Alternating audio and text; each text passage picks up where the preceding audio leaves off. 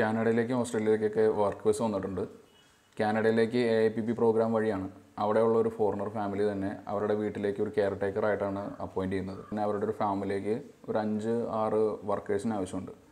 അവർ തന്നെയാണ് എല്ലാ പ്രോസസ്സും ചെയ്യുന്നത്. അതിന് ഏകദേശം ഒരു 12 ലക്ഷം രൂപ ചിലവ് വരും. 6 ലക്ഷം രൂപ നമ്മൾ ഇനീഷ്യൽ അടയ്ക്കണം. 6 ലക്ഷം രൂപ നിങ്ങളുടെ സാലറിയിൽ നിന്ന് കട്ട് ചെയ്യും. പിന്നെ ഇതിൻ്റെ ഒരു മൊത്തം പ്രോസസ്സ് ഒരു ടൈം എന്ന് പറയുന്നത് ഒരു 6 മാസം ടൈം എടുക്കും.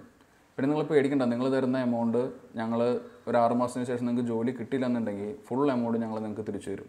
അത് ഞാനൊരു സ്റ്റാമ്പ് പേപ്പറിൽ എഴുതി സൈൻ ചെയ്ത് നിങ്ങൾക്ക് തിരിച്ചു തരും. അപ്പോൾ നിങ്ങളുടെ എമൗണ്ട് സേഫാണ്.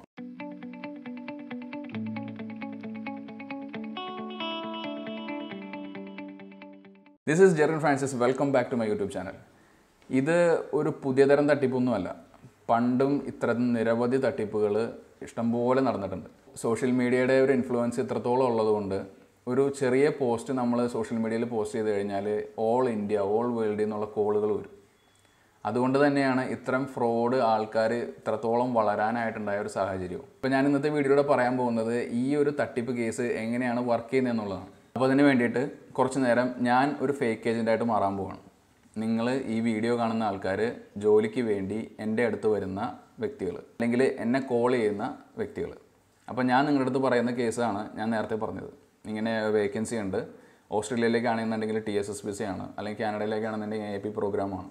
നിങ്ങൾ ചെക്ക് ചെയ്ത് നോക്കും, ശരിയാണ്, ഇങ്ങനെ 2 പ്രോഗ്രാമുകളുണ്ട്. അവിടെയുള്ള ഫോറിനർ തന്നെയാണ് നമുക്ക് ഈ ഒരു വിസ തരുന്നത്. അപ്പോൾ അതിന് 3 ലക്ഷം രൂപ ചിലവ് വരും. അതിനകത്ത് പകുതി എമൗണ്ട് നിങ്ങൾ ആദ്യം അടച്ചാൽ മതി. പകുതി എമൗണ്ട് നിങ്ങളുടെ സാലറിയിൽ നിന്ന് കട്ട് ചെയ്യും.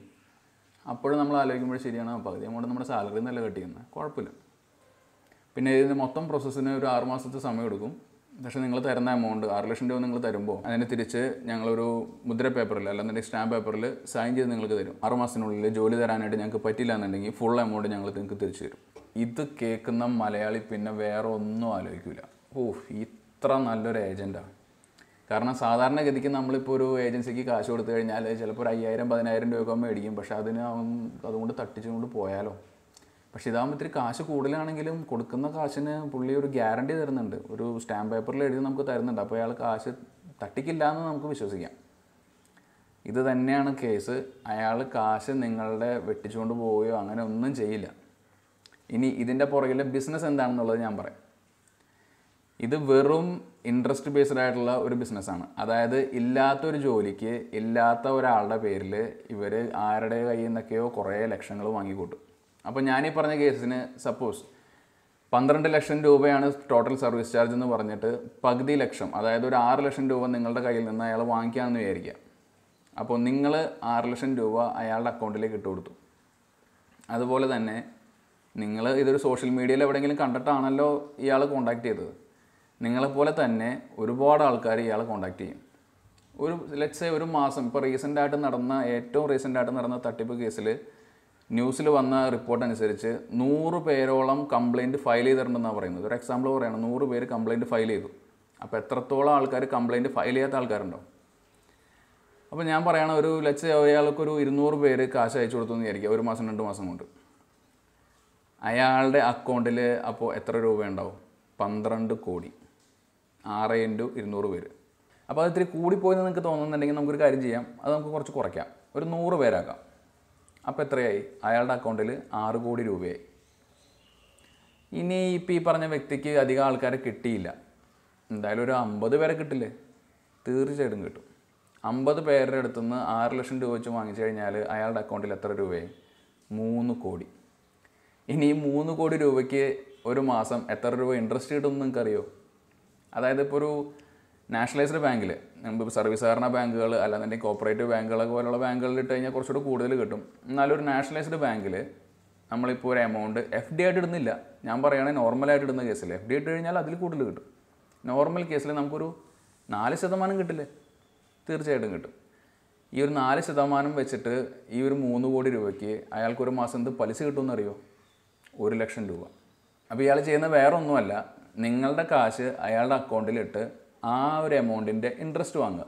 സിമ്പിൾ. അയാൾ നിങ്ങളുടെ 6 ലക്ഷം രൂപ തട്ടിക്കാനോ അല്ലെങ്കിൽ വെട്ടിക്കാനോ ഒന്നും പോകുന്നില്ല.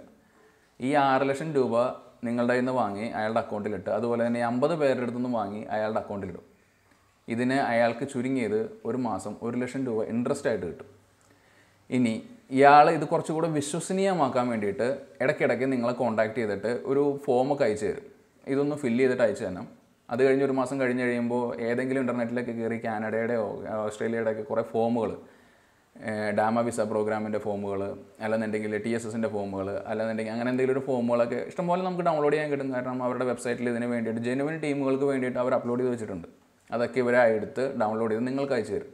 നിങ്ങൾ ഈ പേപ്പർ വായിച്ച് നോക്കുമ്പോൾ ശരിയാണിത്, കാനഡയുടെയൊക്കെ ലോഗോ ഉണ്ട്, എല്ലാ പേപ്പറും എല്ലാം കറക്റ്റാണ്, ഇതൊക്കെ ഫില്ല് ചെയ്ത് കൊടുക്കണമെന്ന് വിചാരിച്ച് നിങ്ങളിതെല്ലാം ഫില്ല് ചെയ്ത് കുറേ പേപ്പേഴ്സൊക്കെ ആയിട്ട് ഇവർക്ക് അയച്ചു കൊടുക്കും. അങ്ങനെ ഓരോ മാസം പല പല കാര്യങ്ങൾ നിങ്ങൾക്ക് അയച്ചു തരുന്നത് വിശ്വസിപ്പിച്ച് അയാൾ ഒരു 6 മാസം കൊണ്ടേ നടത്തും.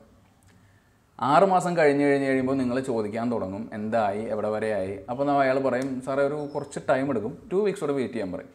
അപ്പോൾ നമ്മളത് കേട്ട് പിന്നെയും 2 വീക്സ് വെയിറ്റ് ചെയ്യും. ഒരു 2 വീക്സ് കഴിഞ്ഞ് കഴിയുമ്പോൾ നമ്മൾ പിന്നെയും വിളിക്കും. അപ്പോൾ അവർ പറയും, സാർ ഒരു 1 വീക്ക് കൂടെ. അങ്ങനെ അയാൾ ഈ ഒരു കാര്യം 7 മാസം വരെ കൊണ്ടേ പോകും. അതിനുശേഷം 8ാമത്തെ മാസം നിങ്ങൾ ഒച്ചുണ്ടാക്കാൻ തുടങ്ങും. സീരിയസ്ലി നിങ്ങൾ ഇതിനെപ്പറ്റി ബഹളം ഉണ്ടാക്കും. നിങ്ങൾ അവിടെ ചെല്ലും, അയാളുടെ അടുത്ത് ചോദിക്കും. ചിലപ്പോൾ ഈ പറഞ്ഞ വ്യക്തിക്ക് ഒരു നല്ല സ്ഥാപനമൊക്കെ ഉണ്ടാവും, നിങ്ങളുടെ ഹോം ടൗണിലോ അല്ലെന്നുണ്ടെങ്കിൽ കേരളത്തിൽ എവിടെയെങ്കിലും ഒരു സ്ഥാപനം ഉണ്ടാവും. രജിസ്റ്റേർഡ് ആയിട്ടുള്ള സ്ഥാപനമായിരിക്കും. PU രജിസ്റ്റേർഡ് അല്ല, നോർമൽ രജിസ്റ്റേർഡ് ആയിട്ടുള്ള സ്ഥാപനമായിരിക്കും. അവിടെ ചെന്ന് ഒച്ച ഉണ്ടാക്കും, കുറേ പ്രശ്നങ്ങളുണ്ടാക്കും. അങ്ങനെ ഒച്ച ഉണ്ടാക്കുന്ന പ്രശ്നങ്ങളുണ്ടാക്കുന്ന വ്യക്തികൾക്ക് അവർ മാന്യമായിട്ട് നിങ്ങൾ കൊടുത്ത 6 ലക്ഷം രൂപ നിങ്ങളുടെ കയ്യിലേക്ക് തിരിച്ചെടുത്ത് തരും. കുറേ ആൾക്കാർ ഈ ജോലി കിട്ടുമെന്ന് വിചാരിച്ച് പിന്നെയും വെയിറ്റ് ചെയ്യും. അങ്ങനെയുള്ള ആൾക്കാരുടെ കാശ് പിന്നെയും ഇങ്ങനെ കൊണ്ടേ നടന്ന് അവസാനം ഈ എല്ലാ ആൾക്കാർക്കും ഇവർ മാന്യമായിട്ട് കാശ് തിരിച്ചു കൊടുക്കും. അപ്പോൾ ട്രിക്ക് എവിടെയാണെന്ന് വെച്ച് കഴിഞ്ഞാൽ, ഇങ്ങനെ കാശ് തിരിച്ചു കൊടുത്താലും ഈ ഒരു 8 മാസം കൊണ്ട് ഇയാളുടെ അക്കൗണ്ടിൽ ഒരു 8 ലക്ഷത്തിന് മേലെ ഈസി ആയിട്ട് ഇയാൾ ഉണ്ടാക്കിയിട്ടുണ്ടാവും. അതായത് അയാൾ ഒരു ജോലിക്ക് പോയി ഉണ്ടാക്കുന്നതിനേക്കാളും കൂടുതൽ എമൗണ്ട് 8 മാസം കൊണ്ട് ഇയാളുടെ അക്കൗണ്ടിലേക്ക് വരും. ഇതൊരു സില്ലി തിങ് ആയിട്ട് നിങ്ങൾക്ക് ചിലപ്പോൾ ഇപ്പോൾ തോന്നുന്നുണ്ടാവും. പക്ഷേ ഇതൊരു സില്ലി തിങ് അല്ല. ഈ ഒരു കാര്യം നിങ്ങളുടെ അടുത്ത് ഇതിനു മുമ്പ് എത്ര പേര് പറഞ്ഞിട്ടുണ്ടെന്ന് എനിക്കറിയില്ല. പക്ഷേ ഞാൻ പറയുകയാണ്, ഇങ്ങനെയുള്ള കേസുകൾ നിരവധി ഇന്ന് കേരളത്തിൽ നടക്കുന്നുണ്ട്. ഇപ്പോൾ ഞാൻ എന്തുകൊണ്ടാണ് നിങ്ങളുടെ അടുത്ത് പറയുന്നതെന്ന് വെച്ച് കഴിഞ്ഞാൽ, എൻ്റെ ബെസ്റ്റ് ഫ്രണ്ട്, എൻ്റെ ചൈൽഡ്ഹുഡ് ഫ്രണ്ടിന് ഇപ്പോൾ ഈ ഒരു കാര്യം സംഭവിച്ചിരിക്കുകയാണ്. അവൻ ഒരു വ്യക്തിക്ക് ന്യൂസിലൻഡിലേക്ക് പോകാൻ വേണ്ടി കുറച്ച് കാശ് കൊടുത്തു, ഒരു 6 ലക്ഷം രൂപ കൊടുത്തു. പക്ഷേ ഇതുവരെ ആയിട്ടും ഒരു 6 മാസം 7 മാസം കഴിഞ്ഞു, ഇതുവരെ ആയിട്ടും ഒരു കാര്യവും നടന്നിട്ടില്ല. സത്യത്തിൽ അവൻ ആ കാശ് കൊടുത്ത കാര്യം എനിക്ക് അറിയില്ലായിരുന്നു. ഞങ്ങൾ ബെസ്റ്റ് ഫ്രണ്ട്സ് ആണെന്നുണ്ടെങ്കിലും അവൻ എൻ്റെ അടുത്ത് പറഞ്ഞിട്ടുണ്ടായില്ല. പക്ഷേ ഞാനിങ്ങനെ ഒരു യൂട്യൂബ് ചാനൽ നടത്തുന്ന കാര്യം അവന് പറഞ്ഞിട്ടുണ്ടായില്ല. റീസെൻ്റ് ആയിട്ടാണ് അവൻ എൻ്റെ ഒരു വീഡിയോ കണ്ടിട്ട് അവൻ എന്നെ കോൺടാക്ട് ചെയ്തത്. എടാ ഇങ്ങനെ ഒരു കുറച്ച് കാര്യങ്ങളുണ്ട്, പറ്റിപ്പോയി, ഇനിയിപ്പോൾ എന്താ ചെയ്യേണ്ടതെന്ന് അറിയില്ല എന്നുള്ള രീതിയിൽ അവൻ എൻ്റെ അടുത്ത് പറഞ്ഞു. അപ്പോൾ എൻ്റെ സുഹൃത്തിന് പറ്റിയ ഈ ഒരു അബദ്ധം എൻ്റെ വ്യൂവേഴ്സായിട്ടുള്ള നിങ്ങൾക്ക് സംഭവിക്കരുത്. നിങ്ങൾ മാത്രമല്ല, നിങ്ങളായിട്ട് ബന്ധമുള്ള ഒരാൾക്കും സംഭവിക്കരുത്. അതിന് വേണ്ടിയിട്ടാണ് ഞാനിപ്പോൾ ഇത് തുറന്നു പറയുന്നത്. ഇതിനെതിരെ നമ്മൾക്കൊരു ലീഗലായിട്ടൊരു ആക്ഷൻ എടുക്കാൻ പറ്റില്ല. കാരണം അവർ നിങ്ങളുടെ 6 ലക്ഷം രൂപ കട്ടുകൊണ്ട് പോയിട്ടില്ല.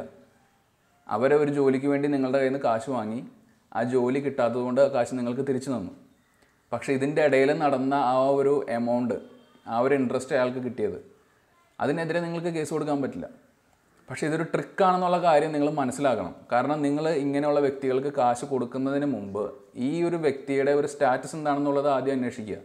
ഈ വ്യക്തി ഇതിന് എലിജിബിൾ ആണോ, ഇയാൾ അതിനുള്ള ഒരാളുണ്ടോ, ഫിസിക്കൽ അപ്പിയറൻസ് അല്ല, ആ വ്യക്തിയുടെ റെപ്യൂട്ടേഷൻ എന്താണ്, ആ വ്യക്തി ആരെങ്കിലും കൊണ്ടുപോയിട്ടുണ്ടോ ഇതിനു മുമ്പ്, ഇങ്ങനെയുള്ള കാര്യങ്ങൾ ആലോചിച്ചിട്ട് മാത്രം വേണം ഒരു കാശ് കൊടുക്കാനായിട്ട്. കാരണം ഇങ്ങനെ കാശ് മേടിക്കുന്ന വ്യക്തികൾ ചിലപ്പോൾ ഒരു ഓഫീസിൽ വർക്ക് ചെയ്യുന്ന ആൾക്കാരായിരിക്കാം, അല്ലെങ്കിൽ ഒരു ബിസിനസ് ഉള്ള ആൾക്കാരായിരിക്കാം, അല്ലെങ്കിൽ റിക്രൂട്ട്മെൻറ്റ് ഏജൻസി എന്നുള്ള പേരിൽ ലൈസൻസ് ഒന്നും ഇല്ലാതെ ഒരു ഓഫീസ് ഇട്ട് വർക്ക് ചെയ്യുന്ന ആൾക്കാരായിരിക്കാം. കാരണം നിങ്ങൾക്ക് അവിടെ ചെന്ന് നോക്കുമ്പോൾ നിങ്ങളെ വിശ്വസിപ്പിക്കാവുന്ന രീതിയിൽ ഒരുപാട് പോയിന്റുകൾ അവർ പറയും. പിന്നെ ഏറ്റവും വലിയൊരു കാര്യമാണ് നിങ്ങളെ വിശ്വസിപ്പിക്കാനായിട്ട് അവർ കാണിക്കുന്ന കുറച്ച് ഡോക്യുമെൻറ്റ്സ്. അതായത് നമ്മൾക്ക് ഇന്ത്യക്കാർക്ക് സ്പെഷ്യലി എല്ലാവർക്കും ഉണ്ട് ഈ ഒരു സ്വഭാവം. നമ്മൾക്കൊരു വിസ കിട്ടി, നമ്മൾ എവിടെയെങ്കിലും വിദേശ രാജ്യത്ത് പോകുമ്പോൾ നമ്മൾക്കൊരു അസുഖമുണ്ട്, നമ്മൾ ഈ നമ്മുടെ ബോർഡിംഗ് പാസ്, ടിക്കറ്റ്, വിസ, അതുപോലെ തന്നെ പാസ്പോർട്ടിൻ്റെ അകത്തുള്ള സീൽ പേപ്പർ, ഇതെല്ലാം നമ്മൾ ഫോട്ടോ എടുത്ത് സോഷ്യൽ മീഡിയയിലൊക്കെ എല്ലാവർക്കും ഷെയർ ചെയ്ത് കൊടുക്കും. ഈ ഷെയർ ചെയ്യുന്ന കാര്യങ്ങൾ എല്ലാവർക്കും കാണാൻ പറ്റും എന്നുള്ള കാര്യം നിങ്ങൾക്കും അറിയാം, എല്ലാവർക്കും അറിയാം. അപ്പോൾ ഈ ഫേക്ക് ഏജൻസികൾ എന്ത് ചെയ്യുമെന്ന് വെച്ച് കഴിഞ്ഞാൽ, ഇങ്ങനെ പോകുന്ന കുറേ ആൾക്കാരുടെ ഡോക്യുമെൻറ്റ്സ് ഒക്കെ ഇവർ കളക്ട് ചെയ്ത് വെക്കും. അതിനുശേഷം നിങ്ങൾ വിശ്വസിപ്പിക്കാനായിട്ട് അവർ നിങ്ങൾക്ക് ഈ സാധനങ്ങളൊക്കെ അയച്ചു തരും. എന്നിട്ട് പറയും, ഞങ്ങൾ വഴി പോയ ആൾക്കാരുടെ ഡീറ്റെയിൽസാണ്, അവരിപ്പോൾ ബോർഡിംഗ് പാസ്, അവരുടെ പാസ്പോർട്ടിൽ സീൽ ചെയ്തിരിക്കുന്ന കാര്യങ്ങൾ, ഇതൊക്കെ സത്യത്തിൽ ഇവർ വഴി പോയിട്ടുള്ള ആൾക്കാരാണെന്ന് നിങ്ങൾക്ക് എന്താണ് ഉറപ്പ്? അപ്പോൾ ഇങ്ങനെ അയച്ചു തരുമ്പോൾ നിങ്ങൾ വിശ്വസിക്കും, ഇത് ഇയാൾ വഴി പോയ ആൾക്കാരായിരിക്കുമെന്ന്. പക്ഷേ ഇതൊക്കെ ആർക്കും റീക്രിയേറ്റ് ചെയ്യാം, എനിക്ക് വരെ ക്രിയേറ്റ് ചെയ്യാം. ഞാൻ ഒരു പോസ്റ്റ് ഇന്ന് സോഷ്യൽ മീഡിയയിൽ പോസ്റ്റ് ചെയ്തിട്ട് എന്നെ വിളിക്കുന്ന ആൾക്കാരുടെ അടുത്ത് ഇതുപോലെ തന്നെ സോഷ്യൽ മീഡിയയിൽ നിന്ന് കുറേ ഡേറ്റ കളക്ട് ചെയ്ത് ഞാൻ അവർക്ക് അയച്ചു കൊടുത്തു കഴിഞ്ഞാൽ അവരെൻ്റെ അക്കൗണ്ടിലേക്ക് കുറേ ലക്ഷങ്ങൾ ഇട്ട് തരും. ഇതൊരു 6 മാസം എൻ്റെ അക്കൗണ്ടിൽ വെച്ചിരുന്നിട്ട് 7ാം മാസം 8ാം മാസം ഞാൻ അവർക്ക് തിരിച്ചു കൊടുത്തു കഴിഞ്ഞാൽ അവർക്ക് എനിക്കെതിരെ ഒരു കംപ്ലയിൻറ്റ് ചെയ്യാൻ പറ്റില്ല. പക്ഷേ എനിക്ക് ഒരു മാസം 1,00,000 രൂപ കിട്ടും. ഇതൊരു ചീറ്റിംഗ് കേസാണ്. സോ പ്ലീസ് എൻ്റെ വ്യൂവേഴ്സെങ്കിലും ഈ വക കാര്യങ്ങളിൽ നിന്നൊക്കെ ഒന്ന് അകന്ന് നിൽക്കുക. കാരണം ഒരു വ്യക്തി ഒരു സുപ്രഭാതത്തിൽ നിങ്ങളുടെ അടുത്ത് വന്നിട്ട് അല്ലെങ്കിൽ നിങ്ങൾ കോൾ ചെയ്തിട്ട് ഞങ്ങളുടെ അടുത്ത് ഇത്രത്തോളം വേക്കൻസി ഒക്കെ ഉണ്ടെന്ന് പറയുമ്പോൾ ഓടിക്കൊണ്ട് കാശ് കൊടുക്കരുത്. ആ വ്യക്തിയെപ്പറ്റി അന്വേഷിക്കുക, ആ സ്ഥാപനത്തെപ്പറ്റി അന്വേഷിക്കുക, ആ സ്ഥാപനത്തിൻ്റെ ലോക്കൽ ഏരിയയിലുള്ള പോലീസ് സ്റ്റേഷനിൽ ഇവരെ പറ്റി അന്വേഷിക്കുക. അങ്ങനെയുള്ള നിരവധി കാര്യങ്ങൾ അന്വേഷിച്ചതിന് ശേഷം മാത്രമായിരിക്കണം നിങ്ങൾ കാശ് കൊടുക്കേണ്ടത്. ഇത്രയും കാര്യങ്ങൾ പറയാൻ വേണ്ടിയിട്ടാണ് ഞാനിന്ന് ഈ വീഡിയോ ചെയ്തത്. നിങ്ങൾക്ക് ഈ വീഡിയോ ഇഷ്ടപ്പെട്ട് കാണുമെന്ന് കരുതുന്നു. ഇഷ്ടപ്പെട്ടിട്ടുണ്ടെങ്കിൽ തീർച്ചയായിട്ടും വീഡിയോ ലൈക്ക് ചെയ്യുക. അതുപോലെ തന്നെ ഫ്യൂച്ചറിൽ നിങ്ങൾക്ക് ഇത്തരത്തിലുള്ള വീഡിയോസ് കാണാനായിട്ട് ആഗ്രഹം ഉണ്ടെന്നുണ്ടെങ്കിൽ എൻ്റെ ചാനൽ സബ്സ്ക്രൈബ് ചെയ്യുന്ന സമയത്ത് ബെൽ ബട്ടൺ കൂടെ എനേബിൾ ചെയ്യാനായിട്ട് ശ്രമിക്കുക. അടുത്തൊരു വീഡിയോയിൽ നമ്മൾക്ക് ഇനിയും കാണാം. അതുവരയ്ക്കും